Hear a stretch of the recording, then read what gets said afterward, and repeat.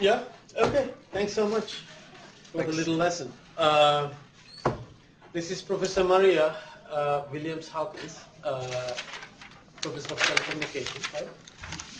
And yeah, did you give those out?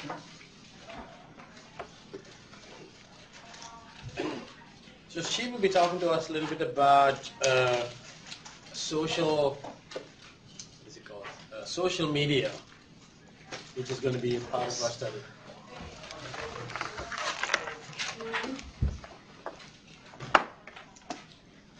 Jay said that you were using the Mac, and I don't know. Yep. I don't know whether he said that in a positive way or not. Oh, yeah. He knows the things that we have to set up. Thank you. And I don't think You could sir. I need the adapter to go with this. Don't worry about it. I think we can just talk. Okay. I have. Because I'm sure your students are social media users. Yeah. Internet. What's that? Discuss it. There are times I know. So you cannot get that, huh? To online? Well, I brought a flash drive if somebody else has a PC laptop that'll work. I didn't bring mine either. That was Jay downstairs. You really, could we just talk? Yeah. It's Do okay. you have to see the We don't have to be words so on the high tech. Yeah. screen? Okay. Yeah. We won't be We'll be high all tech right. when we're down in India. You don't need to be high tech to learn that tech. No need. Well, I don't anyway. It's 5 o'clock, so I guess I'm supposed to start, and I have half an hour. All right, guys. I'm Dr. Maria. I'm very pleased to be a part of your class tonight. I prepared for you 2 chapters that I had published this year in a book on media and the changes that are taking place.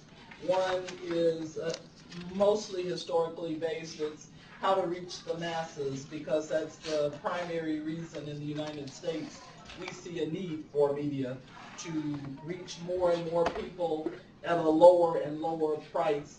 For us, television is really the cheapest way of communicating because right now it's still effective. But we have, I got a man. She doesn't need an adapter. She doesn't need it. No. If I show the PowerPoint, I do. But You don't have it. She doesn't have the adapter. This is a Mac, and that's AVG. so I just, I hate to be a pain. I don't want to trouble anyone. But I thought we would talk about social media, and then I am in the process of determining what kinds of things I would do when I go to India using social media and examining how they use social media. So now let me ask you, what do you consider social media technology or technological uses? Are these all urban planning students? No. They are from different, Okay. architecture. Oh, like mine. All right. Yeah. I teach a class with Taiwan, and I have students from a lot of different places. So, okay. What social media do you use? Facebook. Okay, you use Facebook. That's number 1 social media. What else? Twitter. You use Twitter, and we're going to come back and talk about that. What else? Flickr. Okay, you use Flickr. I think I have a little bit, 2 sentences about Flickr in those book chapters. How about bloggers? Do you blog at all? Tell me why not, because that's the first one that I put on the PowerPoint, traditional uses of social media. Tell me why blogging is not so popular for you. I think Facebook kind of takes care of all that stuff. You can post anything you want on there. So we don't, let's see, is everybody in some part of architecture? Or are you out, people out of architecture altogether? What are you in? international studies. Oh, okay. Are you the only person outside of the big building across the street? Only one? All right. Why do you not see blogging as offering you an option? Huh? Because bloggers, blogging's like everyone has an opinion. You know, it's just opinion based. There's no fact. I mean, everyone can be a self-claimed expert on whatever. And since everyone's got opinions, who really cares? Oh, well, who really cares? Here are the reasons people blog.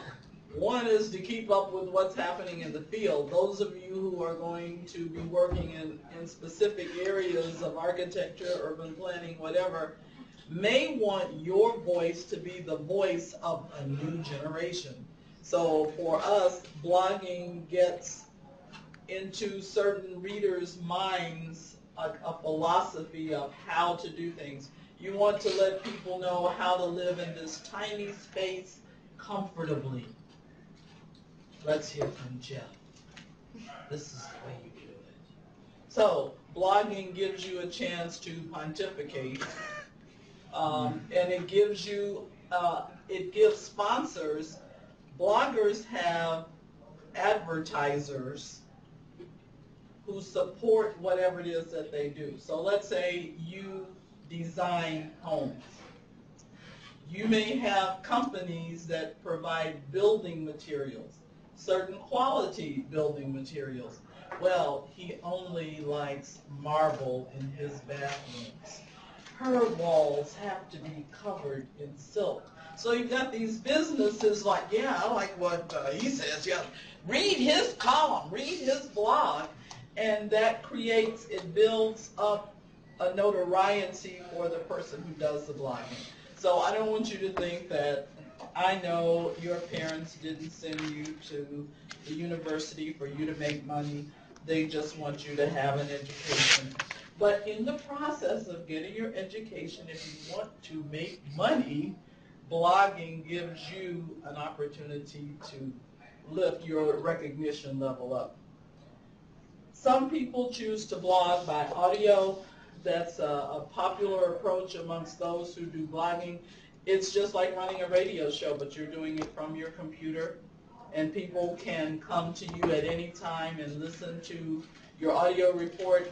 And we will be doing the same thing for elementary students. They're going to learn to do it themselves.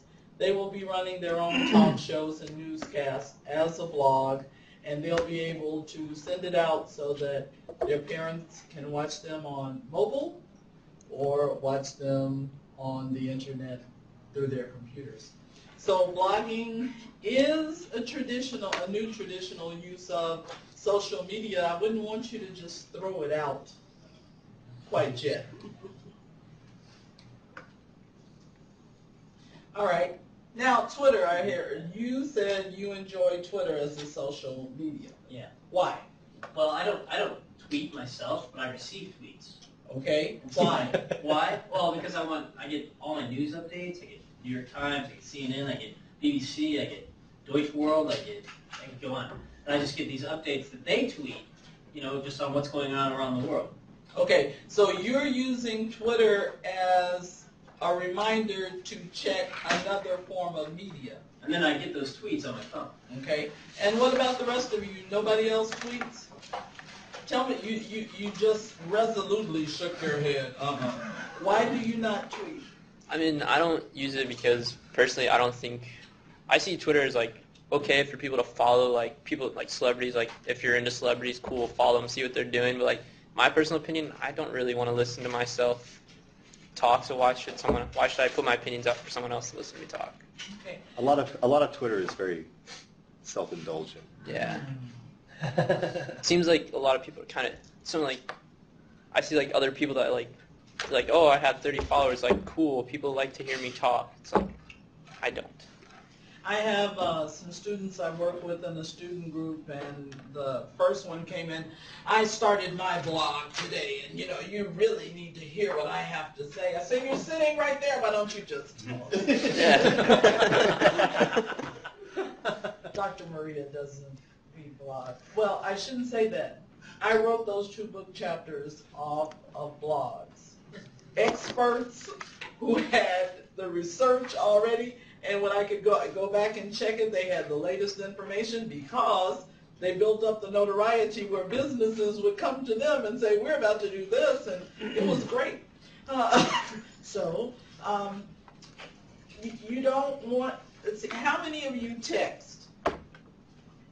Well, if you text, who absolutely never texts? Uses text messaging.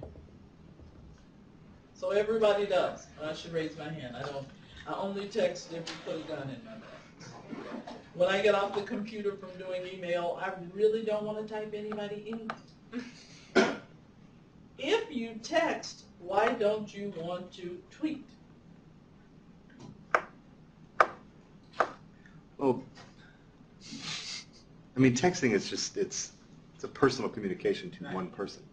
Tweeting is just this, you know, I don't know, universal, everyone can see what you're...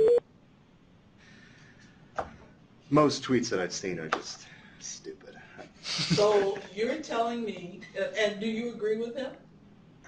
You're being very quiet. You know, that really... Yeah, she's a Hindu teacher. Not her. Her. Tell me your name. I don't know what's Twitter. Okay.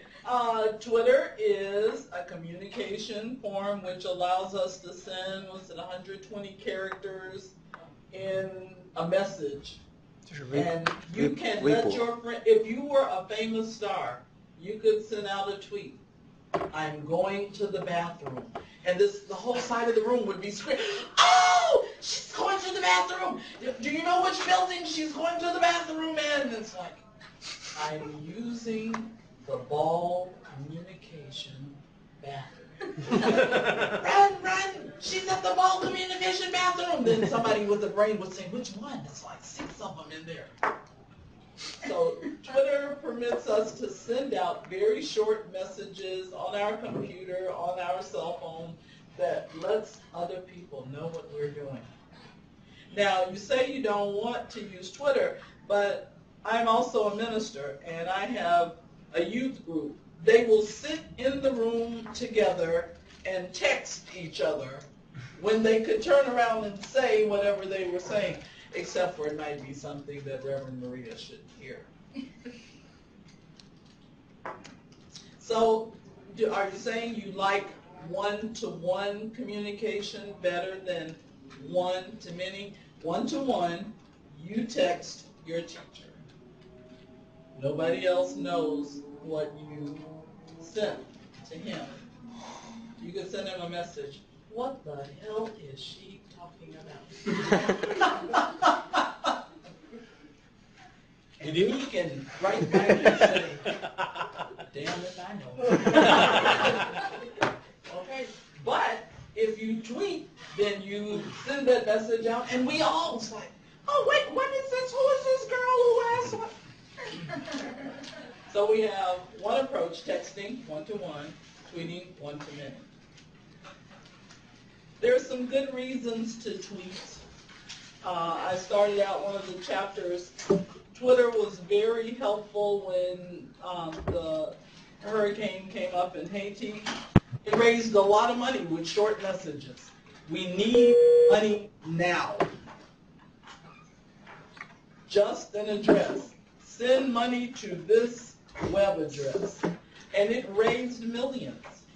As I was writing the book chapter when the message came across my computer. It's like, ooh, put this in chapter 11. They're raising millions now, just from tweets.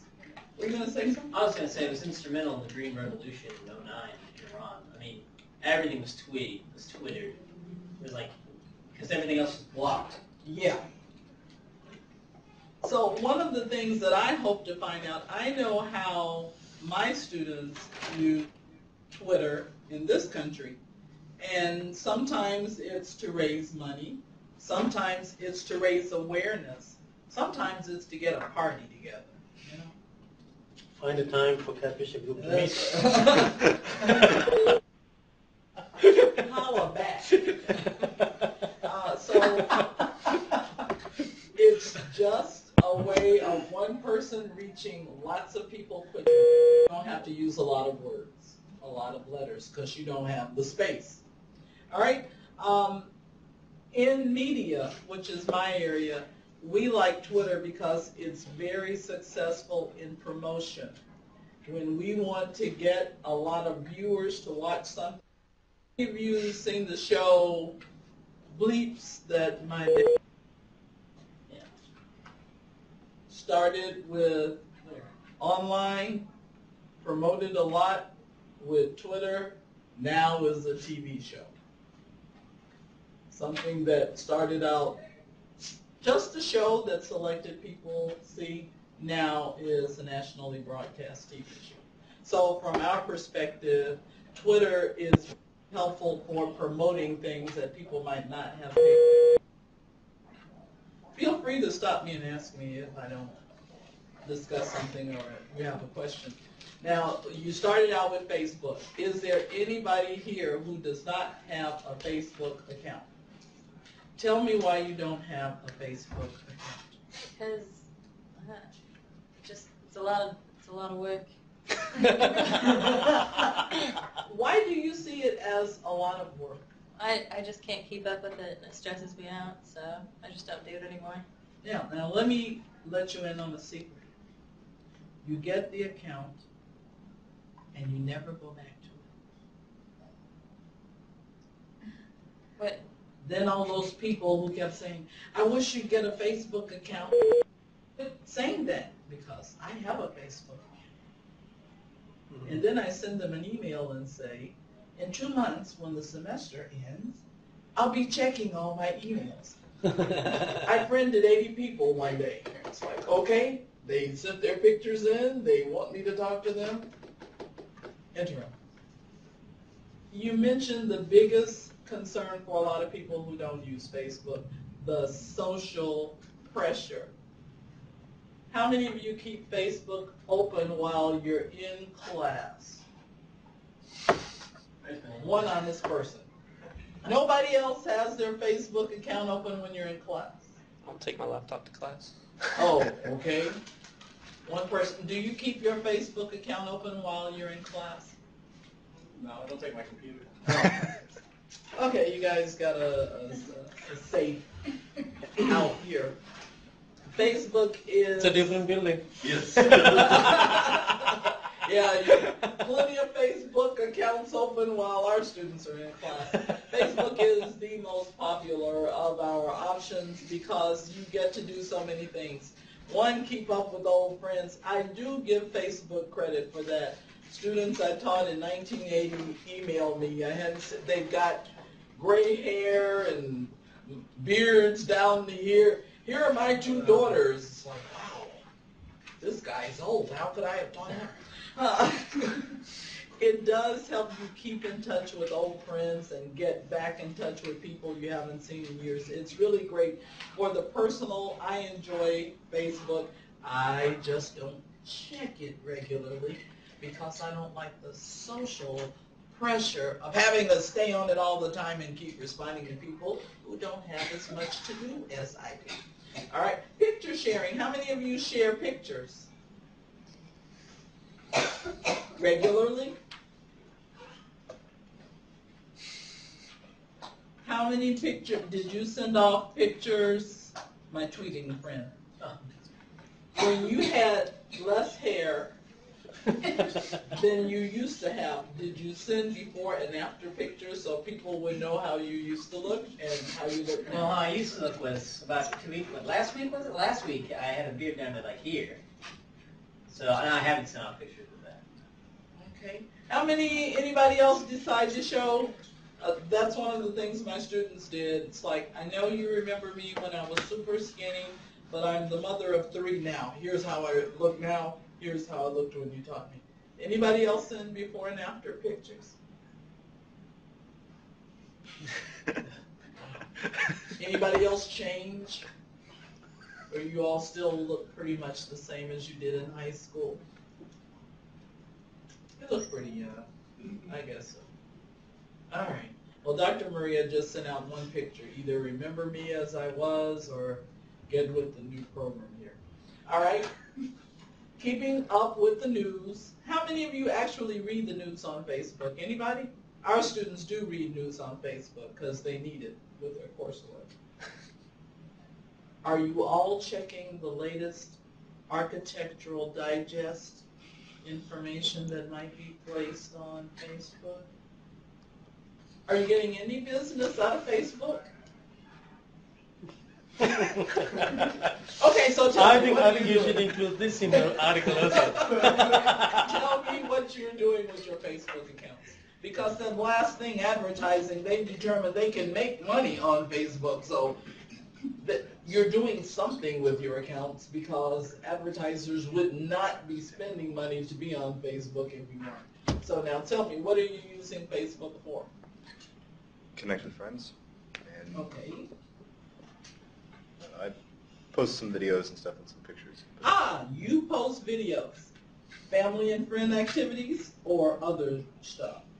We have, I play in a band, so I post like a lot of band videos. Okay. And stuff. So you've got music. That's good. Who else? I'm so accustomed to people who share. To keep in touch, I guess we have thread messages with our friends, where, like, I guess because the thread message is one that includes like a bunch of people.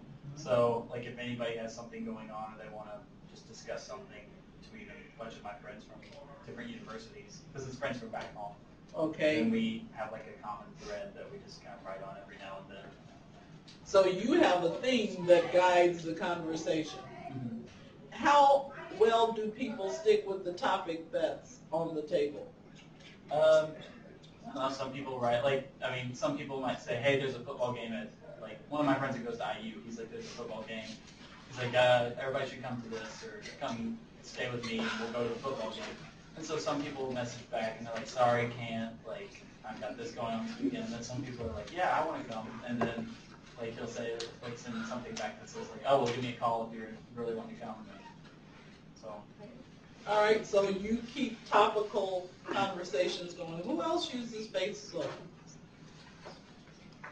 You do know what Facebook is. All right.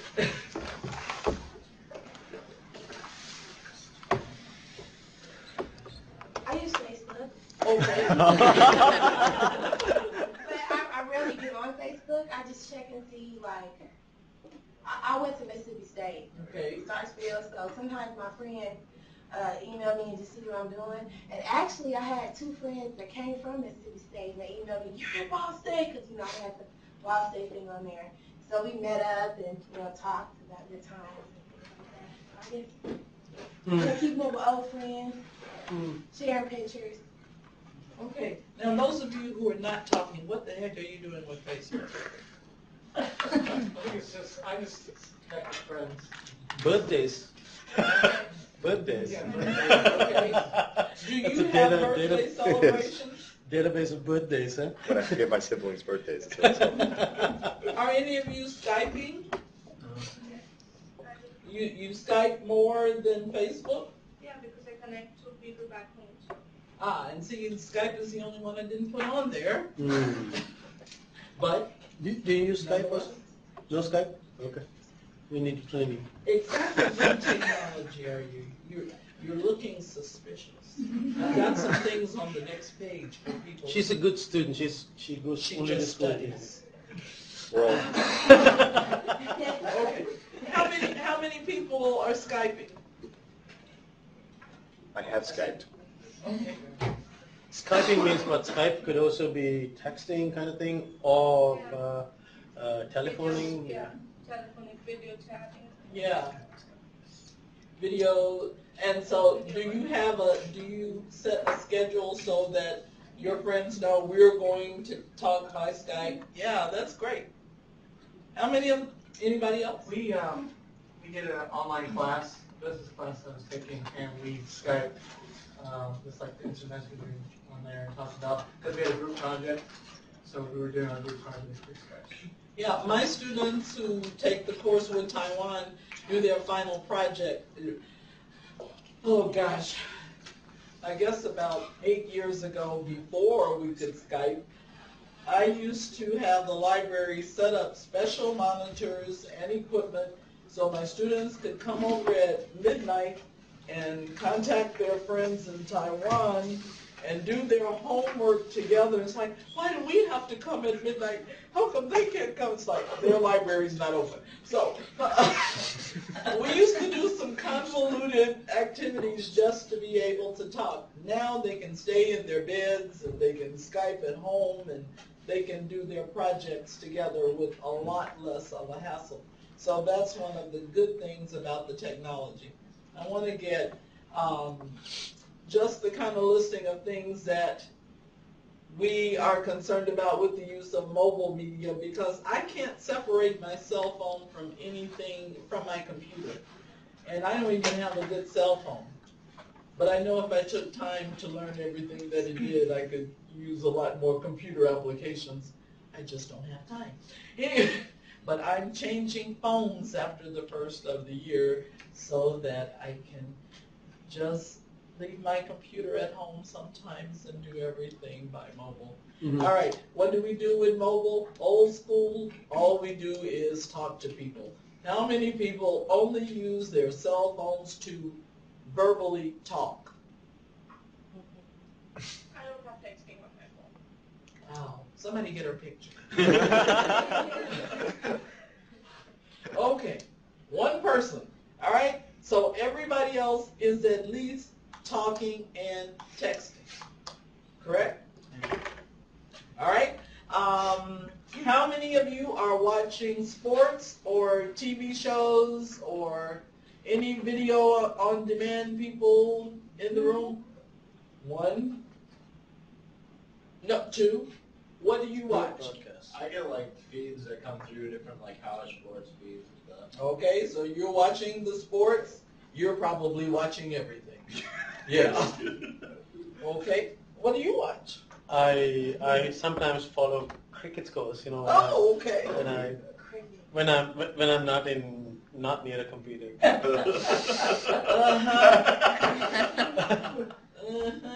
Okay, all that's good. I mean, and we have been slow in the United States with the number of things that we can get mobilely, but we're getting better.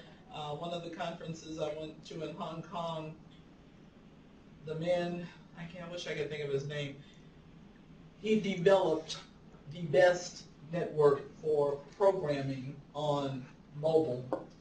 And I was so embarrassed. He said, oh yeah, we're so glad to have our friend from the United States.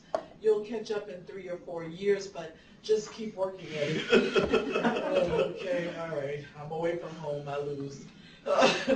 But we could be using our cell phones to raise money. Some people are. We could be mobilizing groups, getting groups together to do things, whether it's for fun or for politics. We could be keeping up with family members. I think you guys are doing that. We could be finding gay bars and other interest groups because they've got the Gaydar app that was introduced last year. We could, and there are other groups that have apps that fit just them, and so you can find out how do we get together. And then we could be doing things that our mom would not want to know about. Or dad. We're fathers of daughters. In some ways, I'm happy I'm the mother of sons. Because it would kill my husband. So we have specialized apps with our mobile media, and all of those make a difference. One of the things that I hope that I'll get a chance to find out when we go to India is exactly how do other cultures use the technology. And I should have put examine, but I stopped to answer a question, and I wrote exam and kept on going. Now, is every use of mobile media or online computer-based media good? Could there be things that you are using your cell phones for or your computers for that your parents wouldn't be quite so happy about?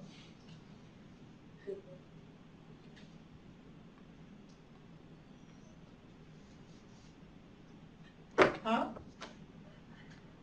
What? Why so quiet? You should turn it up. Are you writing things down? Are there? I know you haven't used any of those things, but probably some of your friends or classmates might have used their computers or their cell phones for services that their parents might not want to know about. Can you think of any of those uses? Nobody's picked up men or women using their cell phones or computers that you know? Many of the parents are using those services. Yeah. That's just too much information. And actually, one of the articles that I was reading was talking about 50-year-old women picking up more men online because it's a much easier approach than taking yourself to some bar to look for somebody. So you've got a really clean living class. I'm proud of It's just really, it's amazing. They don't even know people who use technology for inappropriate things. Well, what about from a governmental perspective, how could our use of Facebook create a problem? Or our tweeting? Revolution. Okay, you might be saying things against the government. The biggest fight that we had in the Taiwan course is the argument over Google and Baidu. What are you going to Google for? That they don't know what they're talking about. Why are you going to Baidu? They have too many rules. That's right. And we just went back and forth on whose technology is appropriate. So we can create lots and lots of arguments about the different approaches we take. We may find, I hope I find, some ways that the social media that you use just to call and check with mom. I know that's what you're doing. You're checking on your mothers every week. Of course. Yeah. Is that what you expect your sons to do? Are you kidding?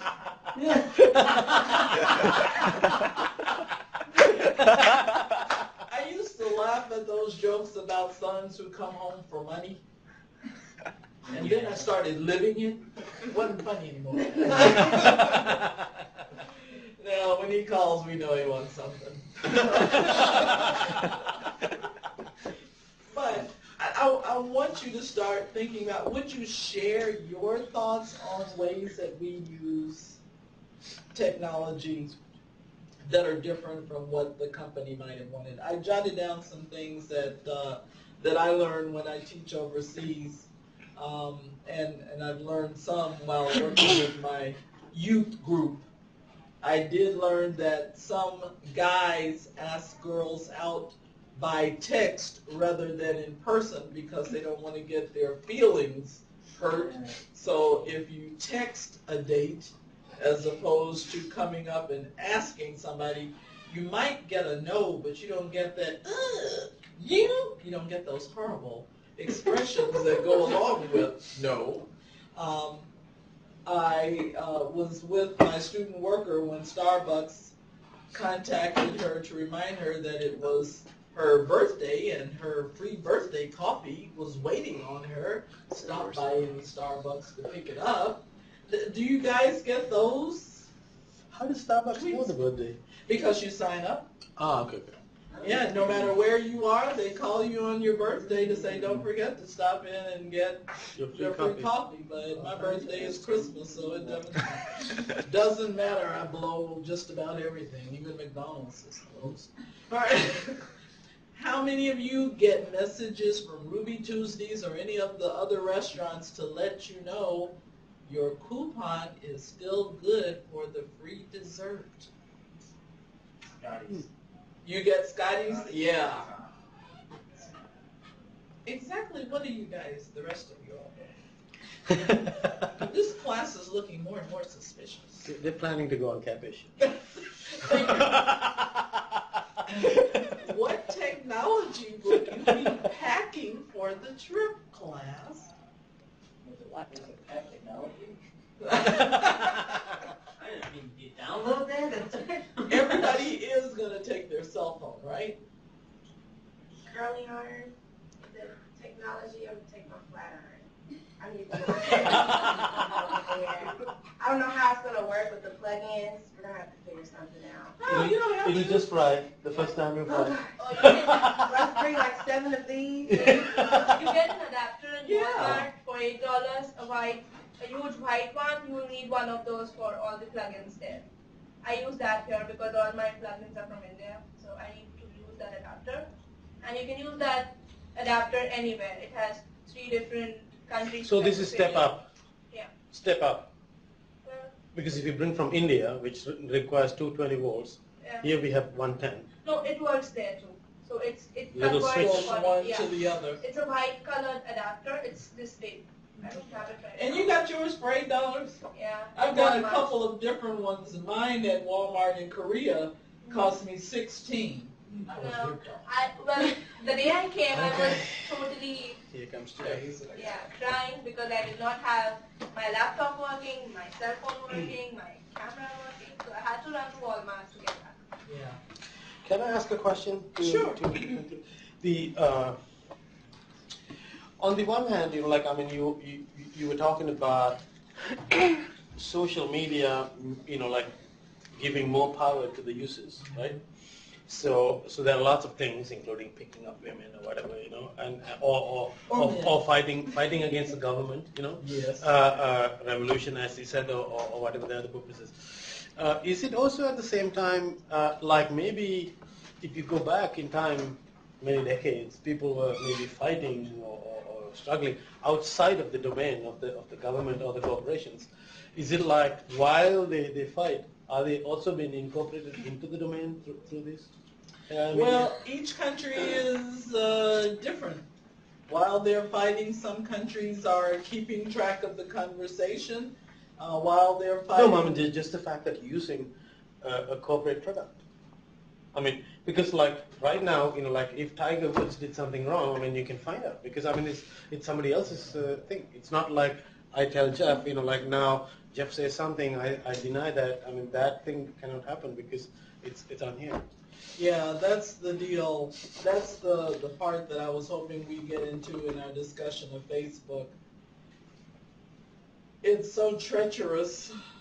You think you're friending one person and you're only sharing with that one, and then that one friends somebody who incorporates their friendship with you into their friendship, and now you're talking to two and somebody else. There are expansions of our connections with the new technology that keep broadening the boundaries that we think are discrete and making them a lot more open than we realize. Even though he said it was a joke, Eric Schmidt, the CEO of Google, caused quite a stir when he said that teenagers today might have to change their names in the future to get away from some of the stuff that they've done through social media in the past. Well, we already know in the broadcast area there are companies that have already started hiring people to search all of the search engines for your name and for your information, for pictures of you.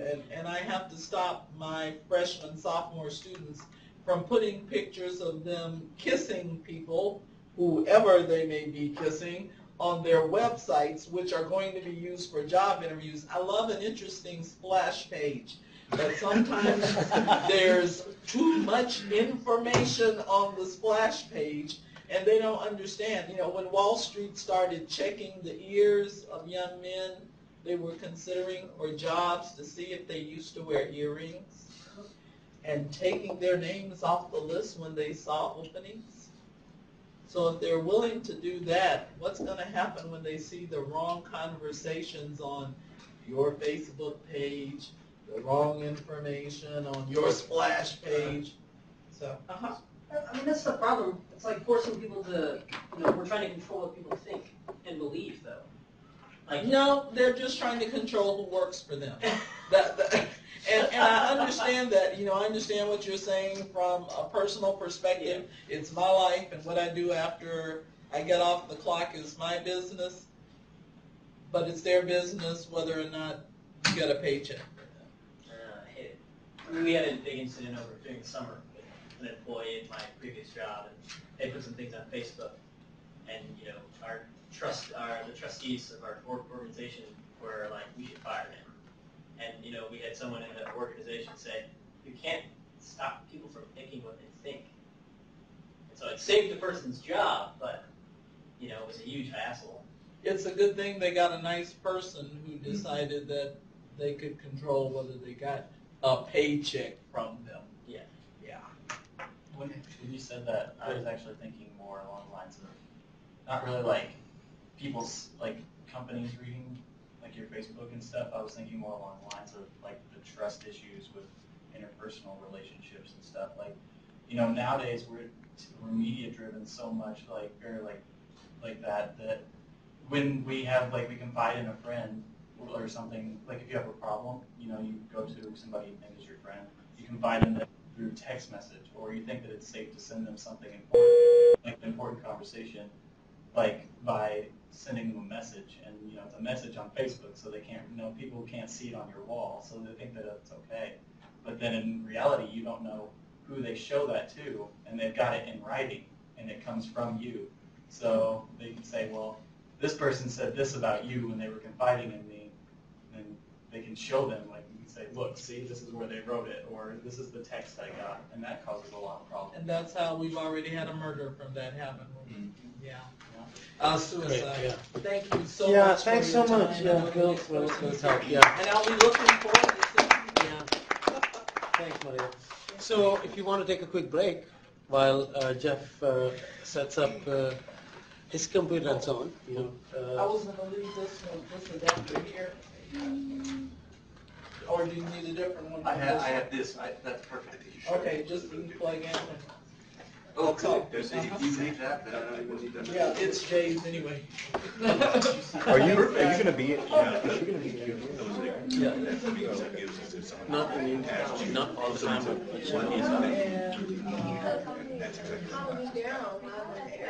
Yeah. You don't have to wait until you do that. I switched to every trip.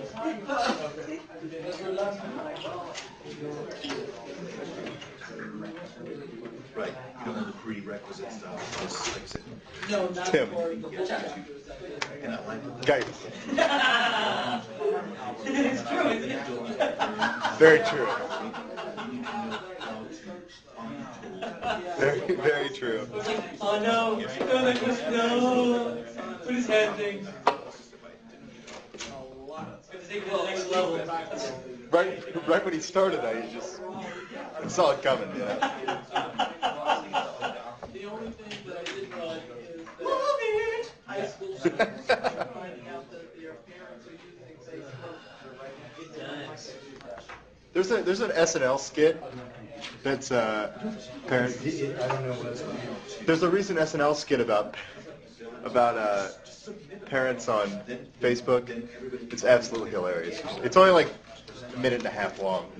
I'll have to look for that. I have Go on Hulu and look. parishioners just talk about like they're 30 and they'll be writing information and look on the site. Mom, what are you doing? Their 50-plus-year-old parents are on Facebook reading what they're writing to their friends. They didn't even know they had friended them. But somebody else passed it on. This will be a great trip to go overseas. Are you gonna be? You'll be in India when we're there. I'll go with you, and I'll be there for 2 weeks. That's all I can say. I got a couple of other projects. So you'll be in Ahmedabad with us. Sure. Great. Try to think of everything that's We'll get a chance to be in a different part of Asia. Usually in mainland or Hong Kong, Taiwan. Let's do that. Great.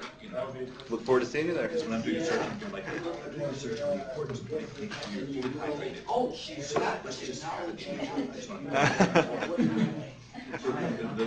Those are the keys or terms I'm going to put in because I'm what, so world heritage images that I get. So, stupid, simple things. You get a big collection of well photographed images. is. I like it. Yeah. It's very cheap. This is that book that I was talking about. Ah, yes. Yeah. There are copies in the library, I'm sure.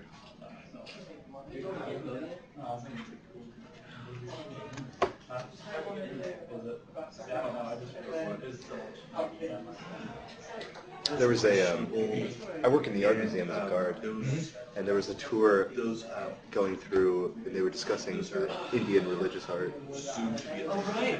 Yeah, I think that was about a week or so ago. Yeah, and one of the tour guides said that this is the world's oldest religion, you know, and I don't know, I kind of laughed. When I was standing What is there. the oldest religion? What is the oldest religion? I'm a guard in the art museum, and there was a tour going and talking about Indian religious art, and one of the tour guides said that you know, Hinduism is the world's oldest religion. And I was, you know.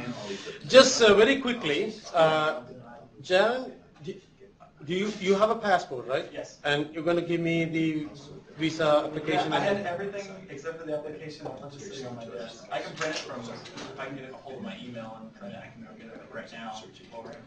I mean, no hurry. I mean, you don't have to do it right now, but do it soon. Yeah, I have everything. Okay. I left it sitting on my desk. And Chloe, Tad, you're going to do it soon as well, huh? The great cherry. You already have it. Man, you're so good. I don't have my passport. Sanjeev, you can collect it. Tim has given, Catherine gave her. How about you? Not you, Chloe. I thought it was Chloe. Where's Chloe? I don't know. I just saw, I think she went to the bathroom. In the bathroom, okay. Maya is not here, huh? Okay. Okay, we'll follow that. Any questions that you have? Just just before we start this. The power of attorney forms. Power of attorney form. Power of attorney means that you give power to somebody to sign on behalf of you. He or she can be you, like operate, write something about your bank account or sell your land, whatever. So I don't know if you really need that, but I mean, they give this form. I don't know why. They may have a very good reason, but I don't necessarily see. The international law office, one of the forms they have is this power of attorney that they give to somebody. I don't know. Maybe they. Remember also. Well, so Jim, do we turn all those forms in to the Riker Center, or just? No, all the disclaimer forms should be given to us, to Sanjeevani, okay? And I'm not supposed to take you without those, but there's no hurry. We are not leaving tomorrow. So, but the first one is kind of like I need to get all these visas kind of like sorted out. You all have your tickets. The disclaimer forms all have to be signed and given to me before you go on your break. Okay? Which break? Christmas break or Thanksgiving break? Christmas break. Yeah, but I mean, try to do it soon. Before you lose your form and everything. So. Any other questions? Do we need that? We had that one form for the international student identification card. Do we need that, or? As far as I'm concerned, you don't need a international student identification card, okay? Because this is not respected in South Asia. It's good if you go to Europe, right? I mean, you can get like cheap tickets, on various things. But in South Asia, it really doesn't matter. If there's any chance of getting a student, admission, I've done this before. I can just collect you. I mean, bring your student IDs, ball state IDs. That'll work. But usually, they don't have this kind of rates, in most places. Okay. One of the things I think with that student ID card, About the international student ID card. you get some insurance. So if you lose your baggage, stuff like that, I think it's covered. So there's those kind of things too. And then there is some news. It's not very good news for you, but it's not very bad news either. The university will be charging a technology fee right, for the semester. And they also have insurance. It's mandatory now. All of you have to take it, And so these things, they also kind of like have their own ways of accounting.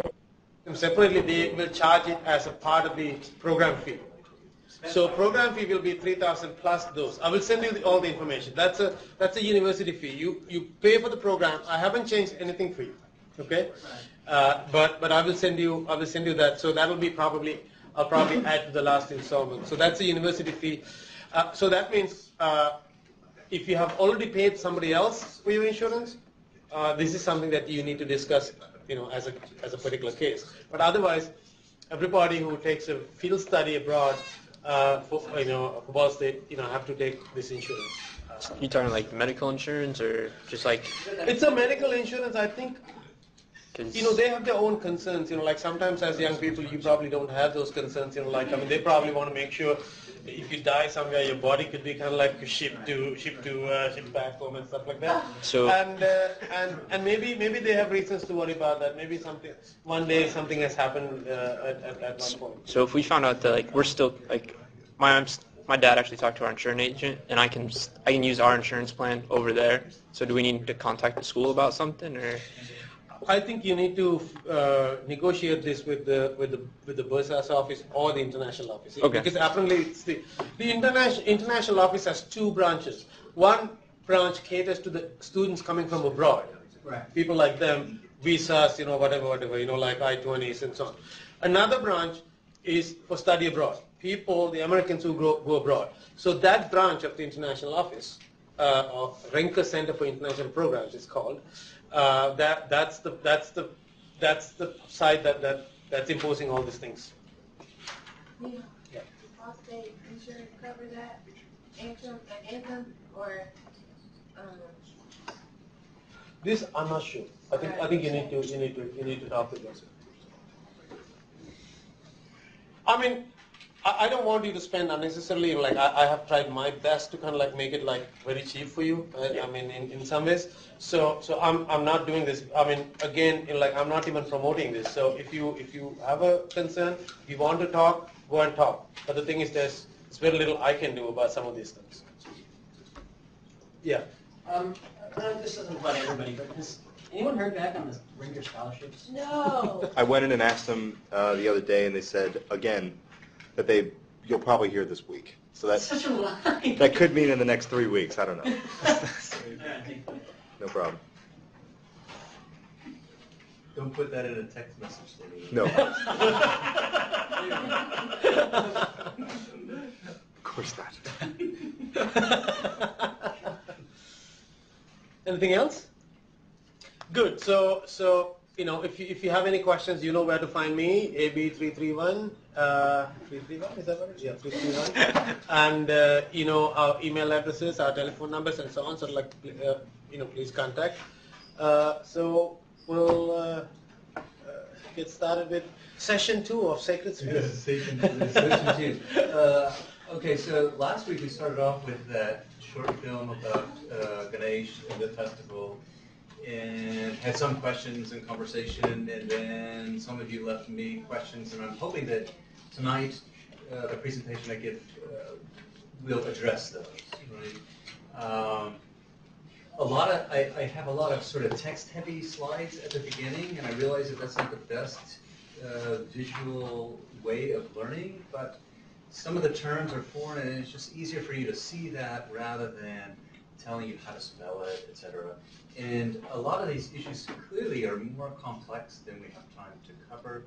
I teach 2 semesters worth just of Hindu traditions, and I still feel like I'm scratching the surface. So you can spend your lifetime doing one small slice. So this is really just a quick overview, and you'll find that everything I said, once you get there, you'll say, I wonder, was that guy nuts or what? But what I learned on my first trip to India was that everything you learn in books, it's great, it's preparation, and then you get there and you're like, wow, Yeah. what's happening now? And then the good thing is then you come back and read these same books or different books with new eyes, and it'll be interesting.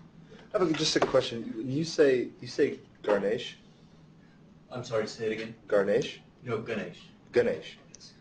I've also heard Ganesha, like Ganesha. Oh, right. Ganesha, yeah, Ganesha. No, Sanskrit often end with an usually for male deities, in for female. I mean, you can get into the grammar, but the point is that usually in vernacular languages, they just drop it on. So, so we'll talk about Rama tonight. That's officially his Sanskrit name, but everybody just says Rama. Right, so the regional languages, Hindi, for example, they just drop it out. I was just wondering if there was any difference. Or just... Oh, no, it's just, if you say Ganesh, you sound cool because it sounds like you know something. If you say Ganesha, and they say, oh, you must be studying Sanskrit. So there is a difference in that sense. Yeah, so you old school, pre-Twitter age. Right. So what I call this is beyond Ram Raja, and we have to talk about what that is in the first place, right? So what does that mean? It can mean a number of things, but I put rule / reign / kingdom of, and I put Lord in parentheses, Ram. Right? I did not use the diacritics, those marks of the words. I didn't use those throughout, and it's largely because I'm just technologically backwards, and I've got a new computer and haven't loaded on all my fonts that do that. So I said, forget it. But the A works, so I put that in there. So rule of law. This is something that is critically important today, and is based on a text that we mentioned last time. I said the Ramayana is one of 2 epics, and this epic alone is about 25,000 verses. So if you look at a Christian Bible, it's roughly 2.5 times that in terms of length. And this is the smaller of the 2 epics. So then the Mahabharata is about 100,000 verses, so 4 times that. So a huge chunk on the shelf. And these are just 2 small slices of what one could look into if you are going to read stories about the gods, goddesses, etc. So that's why I said that you can spend a lot of time on this. Beyond Ram Raja, I say beyond that because Ram Raja has been in the news of late, and especially since 1992. And let's see if I have slides to talk about this more. First, let's talk about the plot, right?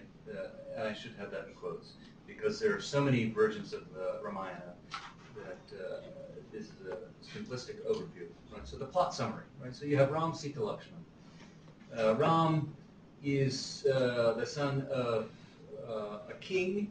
He is said to live in a place, these are ideals, right? So an idealized kingdom is so fantastic, in fact, that nobody cries, nobody's ever sad, everybody's always happy, right? So you realize that we're not talking about real places, but we're setting something up here in this story. Something's going to fall apart, and then everything's going to come back together. So it teaches about sort of what was this idyllic past, and it's going to fall apart. So he lives in Ayodhya, which is the name of a real place in northern India today. Okay, so Ram is, he's not next in line, but through all these different twists and turns, the evil, or one of the evil wives of his father does some twists and turns that enables Ram to inherit the throne. Okay, so he is to inherit the throne, but instead of this happening, this evil character says, well, you owe me this boon. Boon is a word that you often, not we, but that is often used when talking about Indian stories, right? So the king owes this wife, let's just say, a favor or a gift. So here's the gift that I'd like to cash in now. I want my son to be placed on the throne rather than Ram. In fact, I want Ram to be exiled to the forest. And this is another common theme, that people spend time in exile, but also that people are to follow what they're told. And this is not a bad thing, that if your elders tell you what to do, you ought to listen. Nihal Ji, right? And he didn't tell you, or no one told you last week, that you are also supposed to touch the ground before his feet and then to your chest and wave it over your head. So, like I said, you can practice that maybe during. Fantastic, thanks. But the king had made a promise, and now this wife is saying, you need to cash in on that promise and make good on the promise, so he can't go back on the promise. So he banishes Ram, who eventually is now, at this point, married to Sita. Sorry, I'm sort of talking circles. Ram and Sita are banished to the forest. Lakshman is one of his three brothers. He goes with them. So the three of them go off into the forest, and Sita, to make the long version a little bit shorter, is abducted by the evil Ravan, or Ravana, who is the 10-headed demon king of Lanka. And he then, so this is going to lead to war. So much of the plot involves trying to rescue Sita, and after the rescue of Sita, then to restore Dharma. So Dharma is the proper place, or the way in which society ought to operate. And so this ideal kingdom is run by Dharma, according to Dharma. And Dharma has a lot to say, or the texts about Dharma have a lot to say about kingship. So this is largely written for rulers to understand how to act. Okay, so that's the quick overview of the Ramayana. Okay, now back to Ram Raja. So this rule of Ram, some people have been trying to reinstitute what may or may not ever have existed in the first place. That is this rule of Ram. So if you are to look at a text and say, wow, back in Rama's day, everything was wonderful, why can't we restore that today? Some people then might say, well, let's see what we can do to restore that type of leadership or that type of rule. Okay, so that would be the Ram Raja. So today, we have to jump back to 1992 first. In 1992, there was this mosque, right, Babri Masjid, in Ayodhya, and certain people claimed that this was formerly a Hindu temple, and not just any Hindu temple. This is the precise spot where Rama was born. So there's a precise spot where Rama was born. So that makes it a little important. Right? So if this is a precise spot where a deity was born, and then there was a temple constructed, okay, it's already important. Now, what people are saying, or some people were saying, is that somebody tore down this temple and built a mosque on top of it. So a double offense. So not only did you destroy sacred space for Hindus, but then you also created a mosque in its place. And without going into all of the history, the best historians that I've read say that there's no evidence for any of this. And it's like trying to apply evidence to texts that really don't stand up to scientific scrutiny. Right? So, for example, there are still people looking for Noah's Ark. And that's okay, if you want to do that. But there's one being built in the south somewhere. I can't remember exactly where. So you don't have to look anymore, right? So somebody has taken it upon himself to build a huge ark. You can find it online. But my point is just that if you're reading text that I was calling last week myth, right? If you're looking for scientific text, then maybe you should be reading science text. So, but some people will read them differently and suggest that, well, this is what happened. So, how does one say that a deity was born at all? And then secondly, that this deity was born in this precise spot. And so you can imagine the layers and then centuries and all kinds of things that have happened since then. Well, the reason that I bring this up now is because just a few weeks back, finally, there's been a decision made about this Babri Masjid, because in 1992, some Hindu extremists went and tore it down. I mean, they didn't literally tear it down. I mean, they really just beat it up a lot. And so there's been a lot of Hindu-Muslim tension focused on that particular space. I should probably say a little more history. But okay, so in 1949, magically, right, an image of Ram appeared in this sort of side niche of the mosque. I say sort of magically because they're documentaries in which they interview the priests who admit that they actually placed them there. Right. In the mosque, so It's sort of a side niche outside. It's connected to the mosque, right? So on the on the side, and so if one imagines that deities appear on earth, and lots of people do, then it is miraculous and extremely important, and therefore sort of buttresses your argument that this was our sacred space, and look, Lord Ram has returned in this form. Okay, so, but you have people saying that, well, actually, I put it there. So it causes a lot of tension, but this has drawn out so long that finally there's a decision, and the decision is basically that they're going to split the space and equally use it. But I bring this up because it shows, in one sense, that ancient texts are still very much alive. And so people may not read them, but everybody knows the Ram stories, right? So they refer rather to Ram Katha, or Ram stories, because the Ramayana, or the Ramayana, there really is no the Ramayana. There's various versions. And but this comes up a lot to highlight, I think, Hindu-Muslim tension. But there's a lot of peaceful coexistence too. So just to highlight the significance of this little discussion that Jeff is having right now, Ahmedabad is one of the highly divided cities in India, and when India has three important things: politics, Bollywood, and cricket. Right, and of course Hinduism is there, but I mean nobody talks about that because everybody is Hindu apparently, right? Yeah, and when the Pakistani cricket team comes to play, that's even more important because they are the arch rivals in more than war. They would like to beat them in cricket.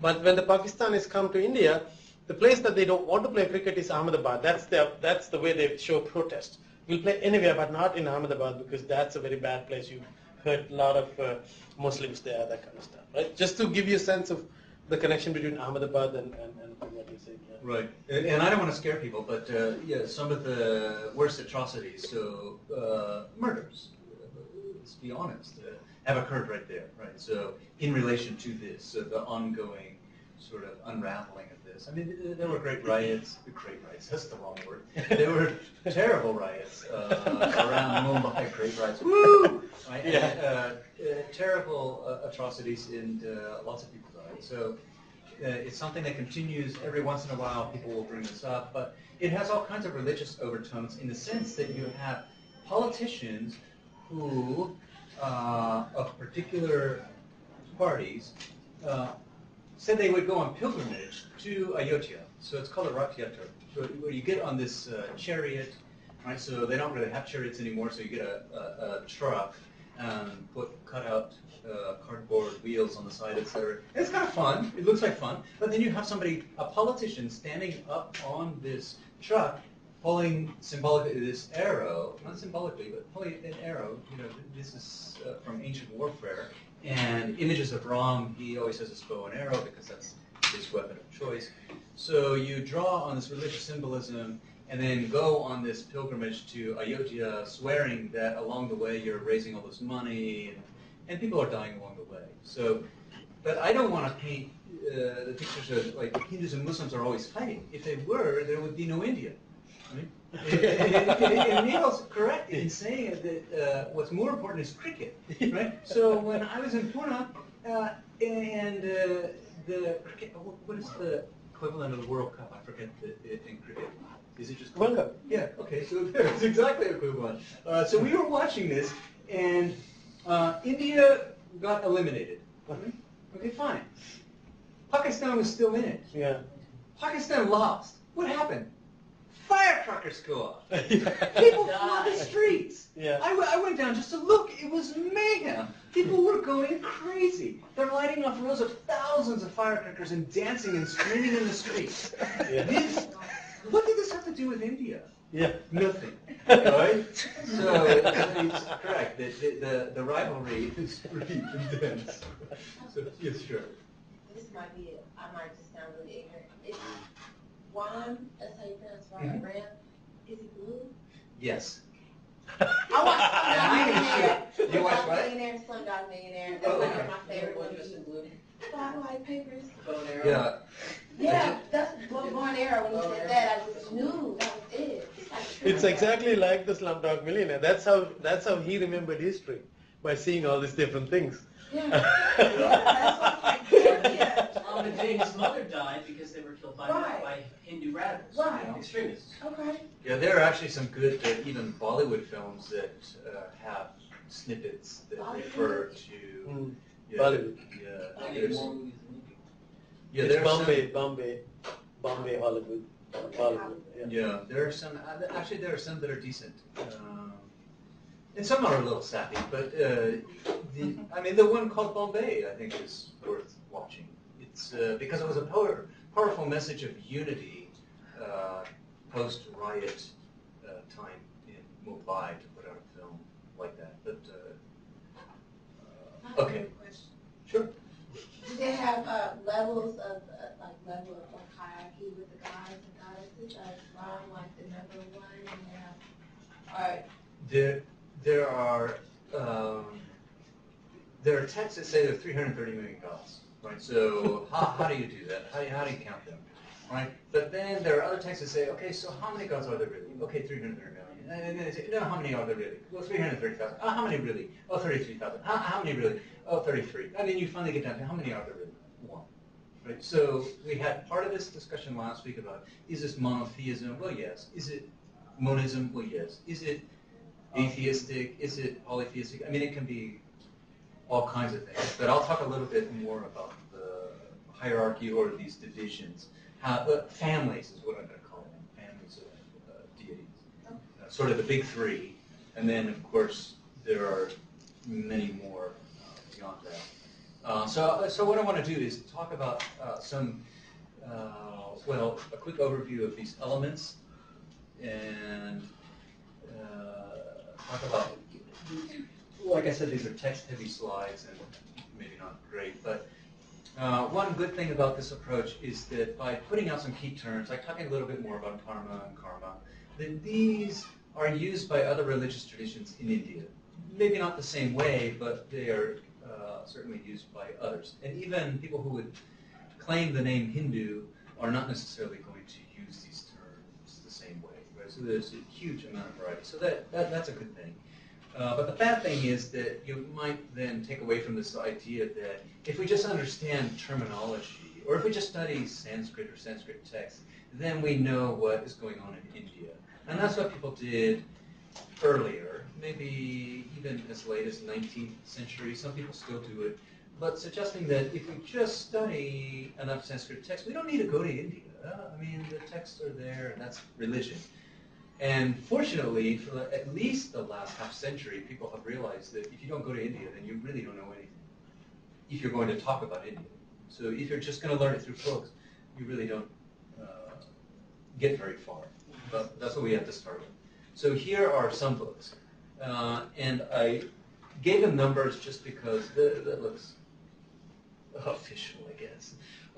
They're sort of in order of their creation, right? So without going into detail, because again, like I said, you can specialize in these things. There are people who will specialize in a particular text from the corpus known as the Vedas for their entire lives. So that's what you can do.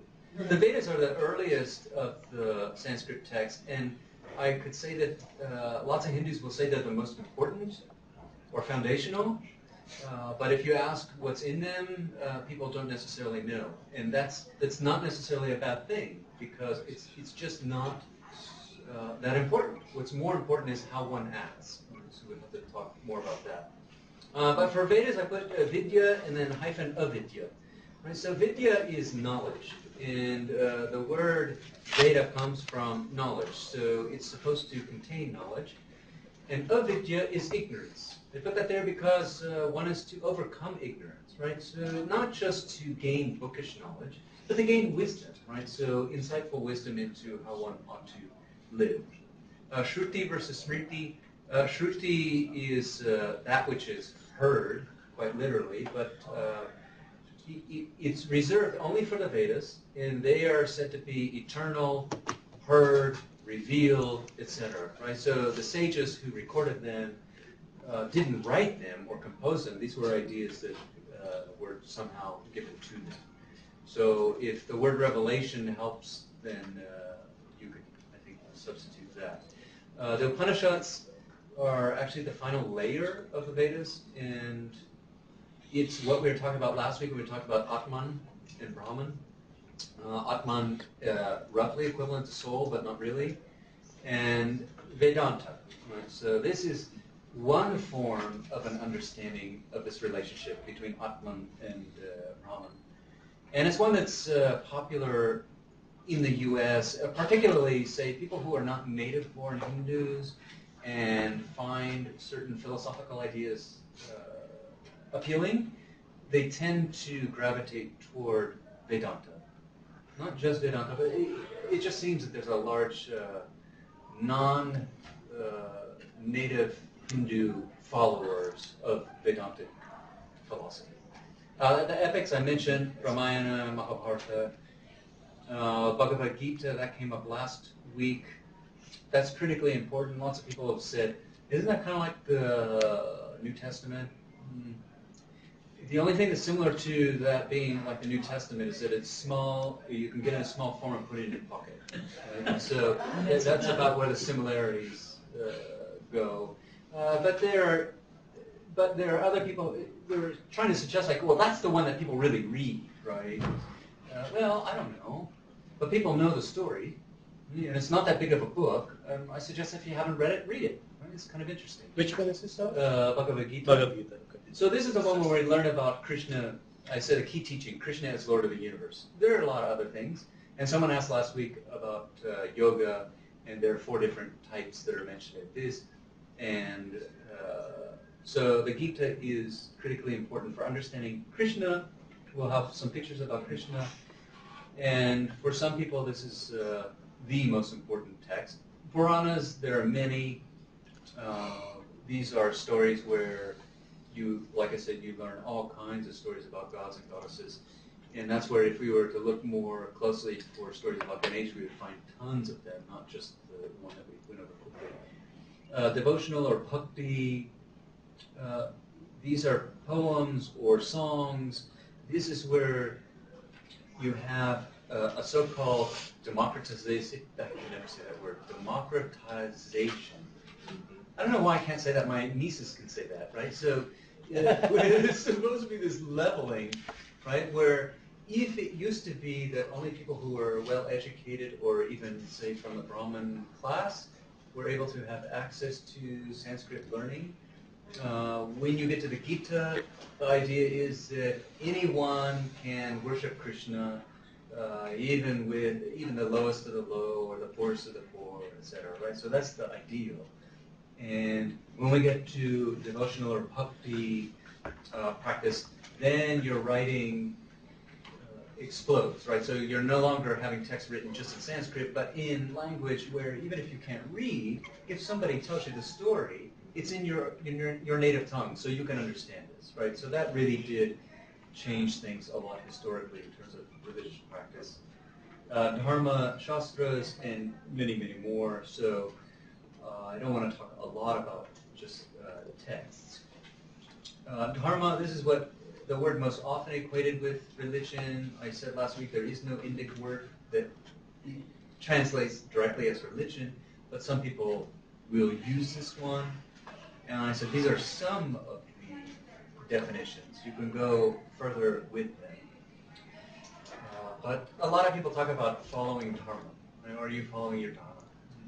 So then we had that show, What Dharma and Greg. That was a while ago. I don't have any new references.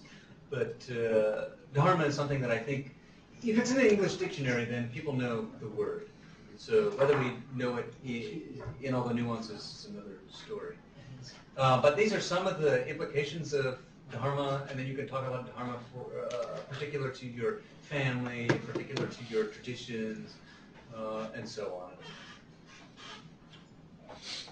Okay, so karma, literally just action.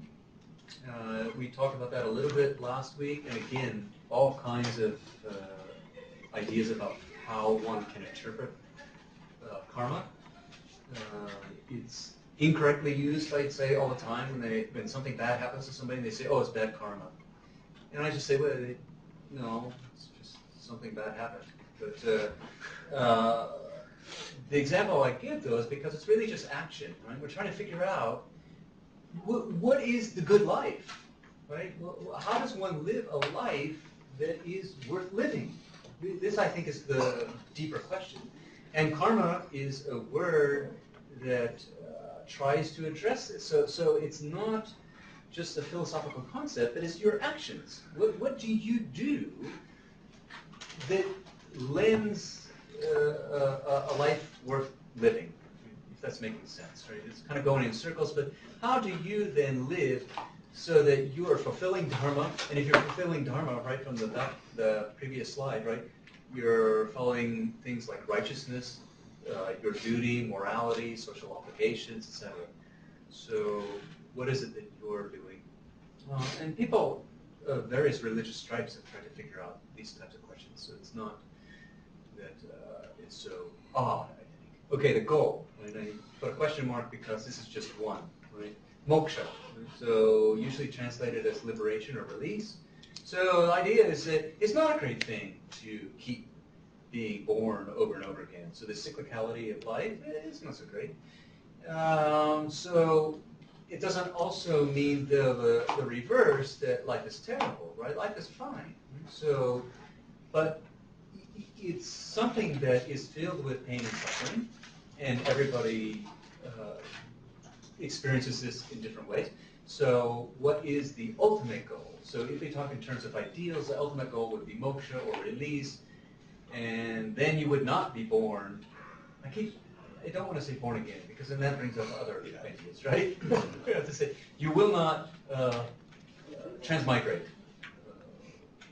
Right? So if you ultimately are recycled. Yeah, you won't be recycled. That's an interesting way of putting it. The cycle or of like reincarnation. Oh, I'm sorry. I thought you said you won't be recycled. I thought of these like silly things. I mean, somebody was talking about Facebook, right? So somebody would send me. I'm not on Facebook anymore. I was an addict, so I quit. Right? So I just had to leave it. I had to leave it behind, right? It was hard. I had the shakes, you know, but now it's gone, right? 5 years sober. Yeah, right? So but then somebody sent me this funny one. It has this Buddha with a big belly, and it says, you know, Jesus saves, Buddha recycles. Right? And it's just like, what? But maybe that's why I misheard what you said. But again, it's a play on words, and maybe not so funny to people outside of religious studies. But, we don't have that many good jokes. We have to make up our own, and most of the ones that I think are really funny offend people, so I don't tell them. When you have one, a good example? I have lots of them, but I won't say them, because some of you might have recording devices. Isn't there somebody on the screen somewhere else watching this? Yeah, so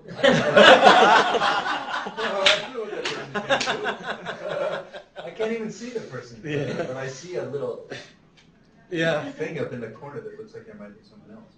Okay, so, but there's a tension, right, between dharma, which is fulfilling your social and familial obligations, which means staying at home, etc., right? So family life versus leaving that behind in search of this moksha. So I showed those exoticized images of the sannyasis, those renouncers, last week to say that, okay, you might have seen images like this, but you'll run across a few in India, but you don't know whether they are there just to get money for photos or whether they're truly renouncers. If they're true renouncers, maybe you shouldn't see them, technically, but you might. And so there is that tension that runs through these texts and trying to figure out what do you do. So there are lots of different means toward that goal. Yoga came up last time. We talked about 4, and I said there are many more, and that it's very different as it's practiced in the U.S., and there are people who focus on this in terms of their study.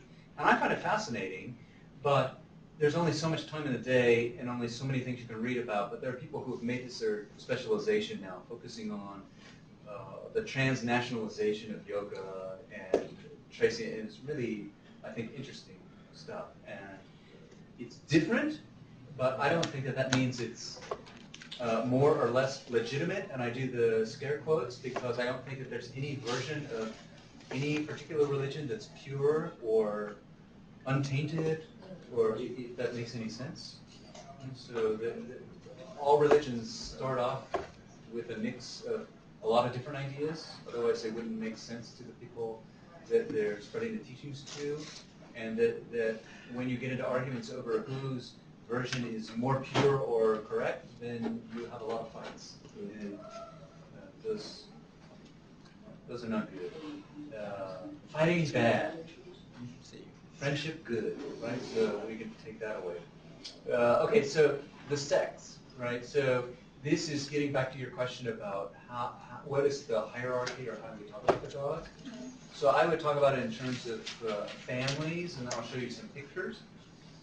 So the main divisions, 1, 2, 3, right? Vaishnavism, Shaivism, Shaktism. Right? So Vaishnavism, this would also be, a person would then be Vaishnava or Vaishnavite.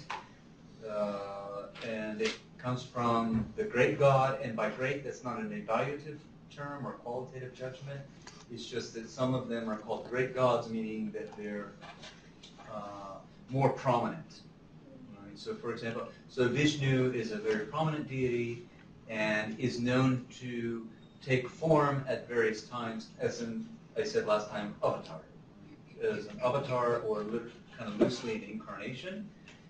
This occurs when dharma is not being followed, right? Or when things are perceived as crumbling or falling apart. So when the social fabric is falling apart, or when people are fighting too much, then it's time for Vishnu in some form to incarnate and then restore dharma. So that's why dharma runs through many of these discussions.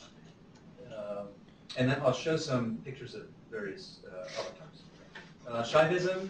So you would be Shaiva or Shaivite, followers of a form of Shiva. Shiva is quite different, and I'll show pictures of him as a family man and as an ascetic. He's someone who, in traditional texts, liked to hang out on cremation grounds, and is often seen, at least symbolically, as being on the fringes of society. I mean, who hangs out on the cremation grounds or dances madly? So we'll show some of these types of images. But most people who become sannyasis or renouncers are followers of Shiva. I say most, you can never say all about any of this stuff. Shaktism, so this is based on the word Shakti. Shakti means power. And the notion here is actually that no god, right, and I'm talking about male deity, has power without the female Shakti, right? So actually it is the woman, or the female, right, who gives power to the male deity in the first place. So Shakti is power, or the power in the relationship, and that you can never have the fullness of divinity really expressed without the two together. So, of course there are exceptions, but we can talk about that. So village goddesses who are not associated with male gods, etc. How prevalent? Because one of my close friends from northern Sri Lanka, he says like this whole idea of Hinduism is not good, not correct. We are Shaivites, basically. Yeah, right. In southern India and northern Sri Lanka. So I mean, is there like a view like Hinduism used to be a whole number of religions, Shaivism and Vaishnavism, which is now blended together as Hinduism? I mean, is there something, some thesis like that, or yes, yes and no. So yes, there are so many. There are lots of arguments among scholars. That's no surprise about this whole word Hinduism, right? So there are people who say the British created it. There are people who say there's no such thing as Hinduism. And there are others that say, wait a minute. There are all kinds of unifying themes, and we certainly can't call it Hinduism. There are others, though, as you say, who actually self-identify according to what tradition they may be affiliated with. So, okay, so we're Shaiva. And then what kind Shaiva, I mean, is it Shaiva Siddhanta? Or, I mean, there are various forms, and so you can get into all kinds of levels. But right, we're Shaiva, and lots of Indian Hindus, right? So Hindus in India don't like the term Hinduism. Oh, because it's throwing on an ism to something that really varies so radically in practice that I keep saying the word Hindu tradition, and I don't even like the word tradition because that's not good. But there's no good word, really, for this. And because so many people now in India will self-identify as Hindu, that it just seems that, okay, we'll go with that one. But true, lots of people will identify, or even identify more according to not what is my religious identification, but where are you from? Where's your village? What is your class? Or you can say caste, but that's troublesome. But but they want to know, where are you from? What do you do? Not what is your religious persuasion. This is something more recent, and Hindus themselves have taken this up, I think, more and more, and that becomes quite divisive. So I am this, not that, and politicians have made quite a deal out of this, I think. I just shared with them earlier, during my sabbatical when I was living in Ahmedabad, when I was looking for an apartment. They ask, what is your caste? Do you eat meat? Do you drink alcohol? It's quite interesting kind of questions. Yeah, it depends. What's the charge if I drink and eat meat? I mean, no, they're making a joke out of something that's very serious. Yeah, they won't rent the apartment. Yeah, and there are some people who will only rent to foreigners, and there are some people who will never rent to foreigners. Yes. Right? And there are some people who will never rent to Indians because they're, depending on what part of India you're in, they're afraid you'll become a permanent squatter. That there's no way ever to get you out of their apartment. So, yeah. Absolutely. Did it take you a full year to find an apartment? What's that? Did it take all year to find an apartment? It took some time, but I was able to find it very fast. It took weeks, actually. Yeah. Yeah. It's not so easy. I mean, here, you show up, and you look in the classifieds, and there's an apartment, and you go and rent it. It's a lot more difficult. I have a question. Sure. About the caste system. Mm-hmm. How is it stratified? Is it income, or is it, I know it can't be income, or is it on top of income, on top of where you live, on top of? It's there. The problem with it is that it's a system that's not a system. So it's so there are 4 classes, but then you talk about jatis, or what is your birth, right? So then you have thousands, right? And that often correlates with your occupation. So because of that, though, you have to come up with new ones. So what do you do with now software engineers, right? Or all of these new jobs that have been created? You have to come up with some new grouping. I don't talk a whole lot about the caste system, primarily because it's so difficult to understand. That's part of it. And another thing is that there's a lot more flexibility or movement within it than is suggested by the terminology. You mean like moving from different castes? Yeah, there is, or that it's not. It's just such a. I don't know how to answer it really. I mean. Well, I study sociology, so I'm never going to have an actual answer. Oh, good. But so if you're never going to have an answer, then I can give you more. Right. So they're okay. So you've got those 4 classes, but I was having a conversation with someone today, and so what would you do with Bill Gates, right? Apparently, I think he's still the richest man in the world. So that was